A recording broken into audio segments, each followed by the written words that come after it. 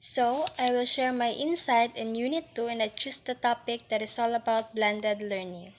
So, we all know that we face this kind of COVID-19 pandemic wherein the teacher all across the world are thinking to produce multiple alternative solutions because blended learning, also referred to as hybrid learning, is a combination of learning modalities involving face-to-face instruction and web-based learning delivery.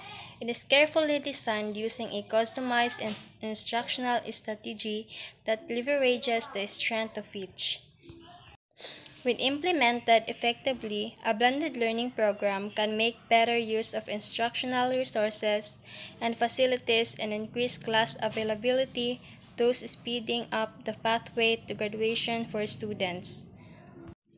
This kind of program could be at least part of the solution. With the impressive result and options of blended learning in it light the current crisis within the several state universities, it appears that this modality deserves further exploration.